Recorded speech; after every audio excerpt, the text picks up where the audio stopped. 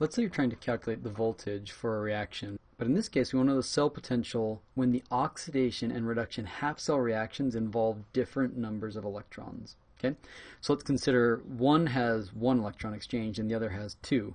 This might be the case for silver and cadmium in a galvanic cell.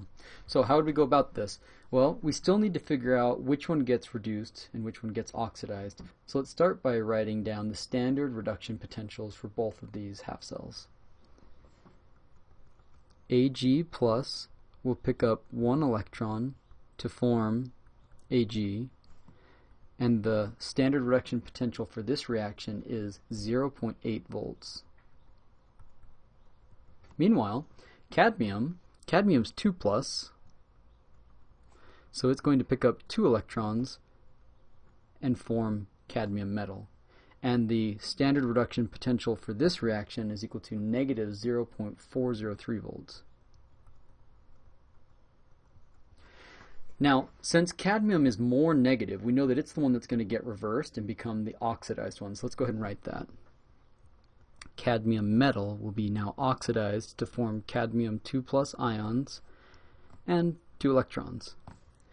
Therefore, now it's going to become the standard oxidation potential, since it's written as an oxidation reaction, is positive 0.403 volts. We just flip the sign on that. Now the problem is, what if we tried to combine these together right now? If we combined it, we'd have 2 electrons right here, but we only have 1 electron. So the electrons wouldn't cancel out, and these have to cancel out in these reactions. So what do we need to do? We need to multiply this. This gets multiplied by 2. We do not multiply this by 2. You do not do that. I know that we did that in free energy calculations. You do not do that in electrochemistry. That's one of the big differences here. The reason why is we often think of voltage as a potential difference. So think of like a waterfall. The energy of that waterfall is like the height from the top to the bottom that it falls. Okay?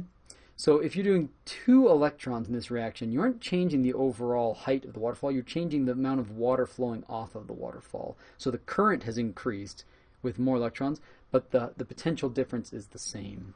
So that's just something you have to remember. Anyways, we multiply this by 2 and we get this following equation.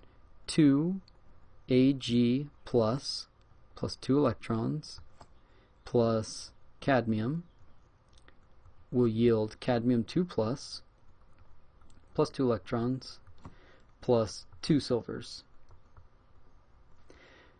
We see that the electrons now cancel on both sides of the equation, and we can go ahead and figure out the cell potential for this reaction. The overall cell potential, delta V naught, is going to be equal to those two values added together, which I see as 1.203 volts. 1.203 volts. The fact that it's positive tells us that we did this correctly. That means this is a spontaneous reaction. But remember, the actually measured voltage, V, delta V, is different than delta V naught, because delta V naught is just under standard conditions of 298 K and equal molarity on both sides. If we want to modify it to account for those differences in temperature or different in concentration, then we do the following.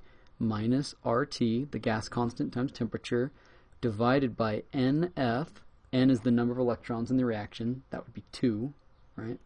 F is Faraday's constant, multiplied by the natural log of the reaction quotient. Now, reaction quotient is always products over reactants, but in this case, we'd said previously that for solids and liquids, that the activity is just equal to 1, and so this term would go to 0.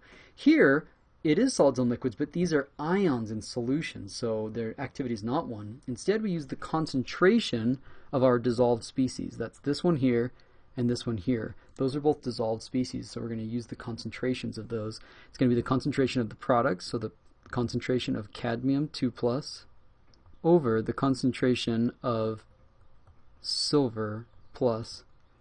And then one last thing to remember is that we have to put a 2 up here. That term has to be squared. Why does it have to be squared? Well, because there's 2 moles of silver. Just like we did with any other reaction quotient, the number of moles up front becomes an exponent here. So that's how you do these types of reactions, where you can calculate the voltage for this cell when there are half-cell reactions which involve different numbers of electrons, 1 and 2, but you could do it for 2 and 3. You'd have to multiply the 2 by 3 and the 3 by 2, so the overall change of electrons would be 6. But that's the approach for these types of problems.